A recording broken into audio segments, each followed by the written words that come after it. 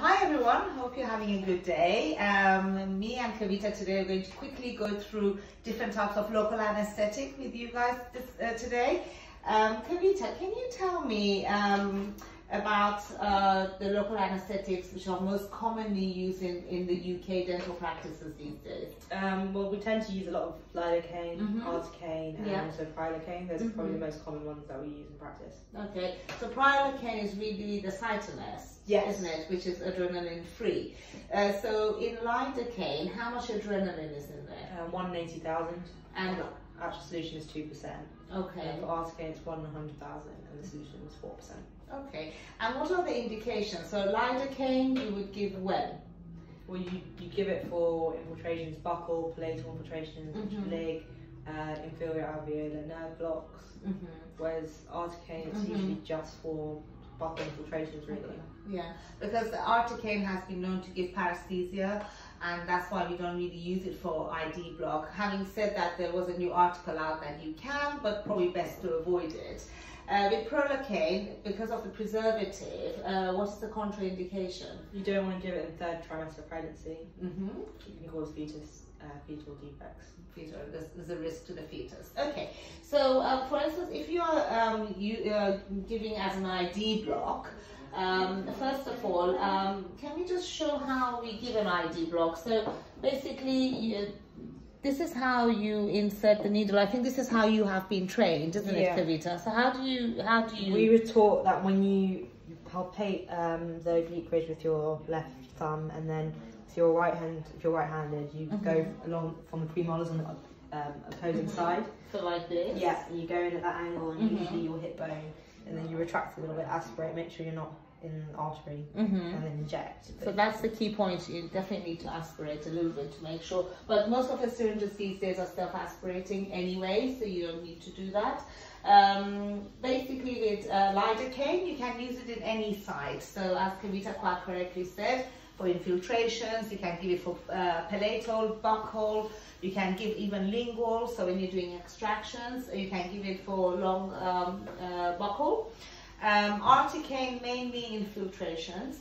I would avoid Articaine for intraleg because I've found from my own experience get a lot of post-operative ulcers on the papilla, and it can be quite a discomfort. I know for extractions a lot of people can give intraleg, so probably best to use Lidocaine so that they don't get too much discomfort. Now, if somebody is allergic to adrenaline, what would you use?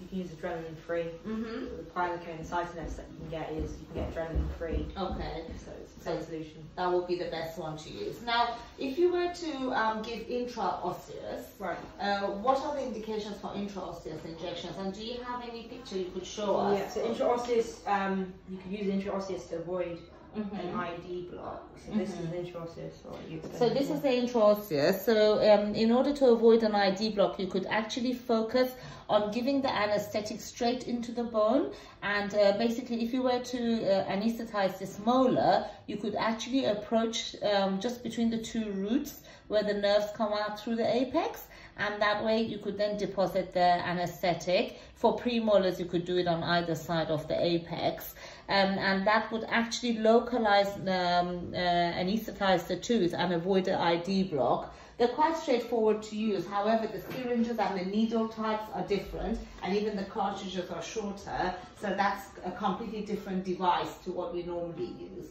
Now, so how much is in a cartridge? How much anesthetic is actually in a cartridge? Well, it's 2.2 mils a cartridge, so it's about 44 milligrams of anesthetic.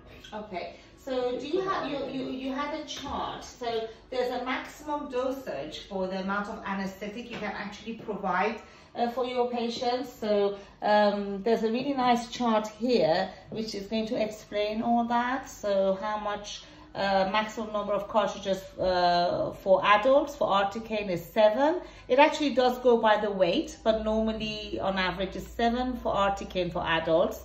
Bupivacaine, which is not really used in UK these days, but is 10 if you were to use it. Lidocaine maximum 13, but hopefully no one's going to get to that. And Prilocaine is about 8. For the kids, for children, go according to their weight, and in a 20 kilogram child, 1.4 is maximum for Articaine, 3.9 for Lidocaine, and for Cytoness 2.2. So this is a really good chart to have as a local measure. Now, what are the problems associated with anaesthetic? What risks are there when you administer anaesthetic? Well, there's common risk. A lot of patients are nervous, so they might hyperventilate, or they may even faint just seeing the needle, or whilst you're injecting. Yes. Other things, the patient can be allergic. Yes, that's good. Also, if they're hypertensive as well, you're not sure if you want to use adrenaline as well. Yeah, okay.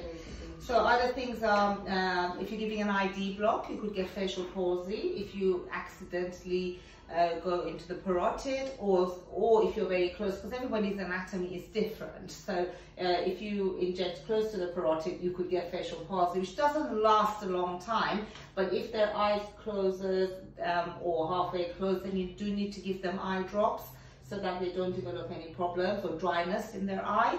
But normally after a few hours, it does wear off. But they might have to wear an eye patch as well, okay? Allergic reactions is when people have allergic reactions, they can get anaphylactic shock to it, but they will tell you if they're allergic, yeah? Toxicity is obviously if you go over this dose, then they become toxic. And also sometimes you can get permanent anesthesia, but it's very, very rare. And also, as you said, fainting and nervousness, but that is probably not due to the amount of anesthetic you've given. It's probably they're nervous and they've just fainted at the sight of the needle. Now, after you've given the anesthetic, how long does the anesthetic last? Well, it depends on which anesthetic you've given. So Lidocaine's got a longer half-life than something like Articaine. So Lidocaine, I'd say like 3-4 hours. Okay. Articaine about 2 hours, and then it should wear off. Okay. So what type of instructions do you give your patients? Post-op instructions, obviously according to the treatment you've delivered anyway. Okay. But in addition, be careful not to bite your lip, tongue. Depends on where you've given it, obviously. And nothing too hot or cold, because they may burn themselves and not realise. Okay, good. So I think the key here is that before you actually administer any local anaesthetic, check the medical history. Make sure you're aware of what kind of medical history your patient has. If they've got high blood pressure, you probably want to avoid adrenaline. If they're allergic to adrenaline, you want to avoid it. If they're pregnant, you probably want to avoid Cytoness. You know, and also to see what type of history they've had with anaesthetic. You can backtrack the records and have a look at that as well, isn't it? And then also, always it's nice to put some topical before you actually give anaesthetic, because that actually gives them a bit of placebo that they think that, you know, that's going to help. And also make sure that the site you're giving anaesthetic, on a different site, you can sort of put your mirror there so that it takes their focus on the site that you're giving the anaesthetic, and they'll be more focused on the place where you're pressing with your mirror, and that takes the effect away as well. Warm up your cartridge. You can either warm it with your hand, with your gloves, make it warmer a bit, especially first thing in the morning. There's water baths, you can put it in there. And always keep it in the blister pack, never open it, because then the bung gets contaminated. And only open it before you actually do your administer your anesthetic. And also inject slowly. There is no rush. Yeah, the slower you administer, the quicker it will work, and the less pain your patient, and the patient will thank you for it. Thank you for watching. Thanks.